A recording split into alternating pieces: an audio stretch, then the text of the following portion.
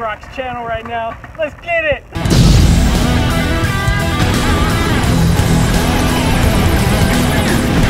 Get back! Oh! We're going on a 2-year anniversary trip to Brownsville.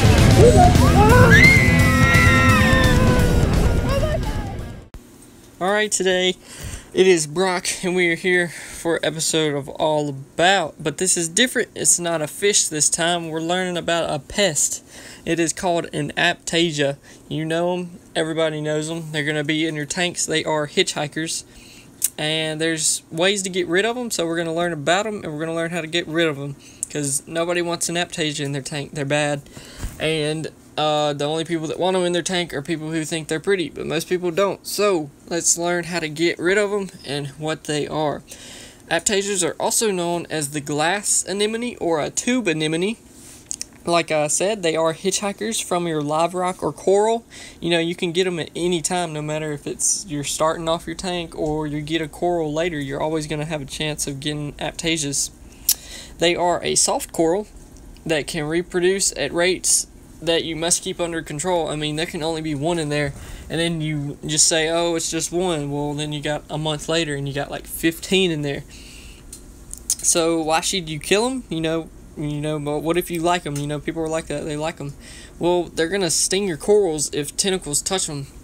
You know, like I've never seen a coral beat an Aiptasia except my bubble coral. My bubble coral tentacle latched onto one time and like evaporated it. It was crazy. But everything else I've seen that Aiptasias have touched, I mean, they're just killing it every single day. And they'll kill them eventually. So the best thing to kill them with would be Aiptasia away or Aiptasia X. I've seen better results with Aiptasia away on keeping them gone longer. But, you know, whatever's working for you, try it out. They both come with, like, the same exact supplies. So, they're always gonna, like, the Aiptasias are always gonna come and go. You know, you're never gonna completely get rid of them forever. Eventually, there's gonna be one ending up somewhere in there. So, just make sure you're keeping them under control. You can also get fish or crustaceans to take care of them. Like, a peppermint shrimp is a really good one to get. Their main object to eat is an Aiptasia. So those are cool to get. Make sure to get a couple of them, but don't get too many, because, I mean, if you run out of Aiptasias to eat, they're just going to die if they're not scavenging for other stuff.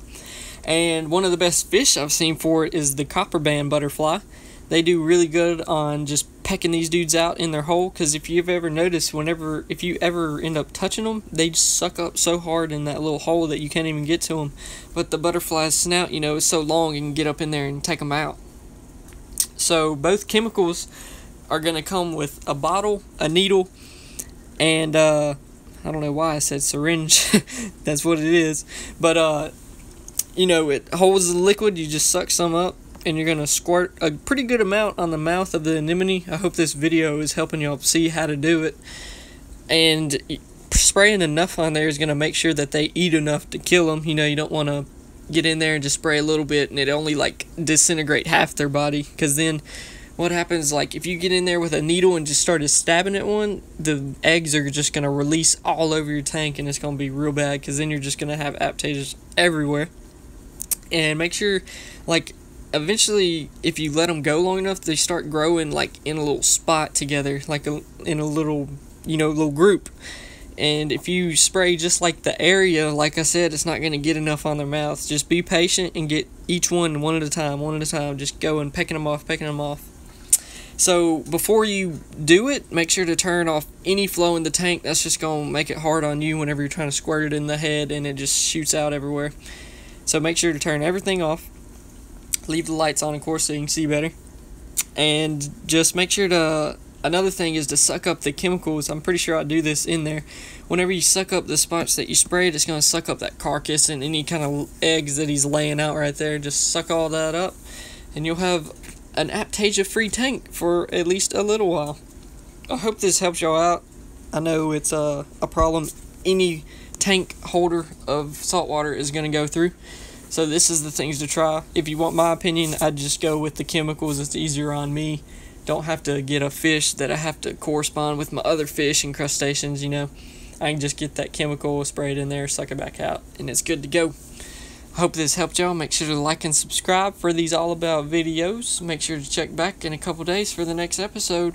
Maybe we'll be learning about a fish. I'm not sure yet. Hope y'all have a good day. Hope y'all be safe out there. Make sure don't text and drive.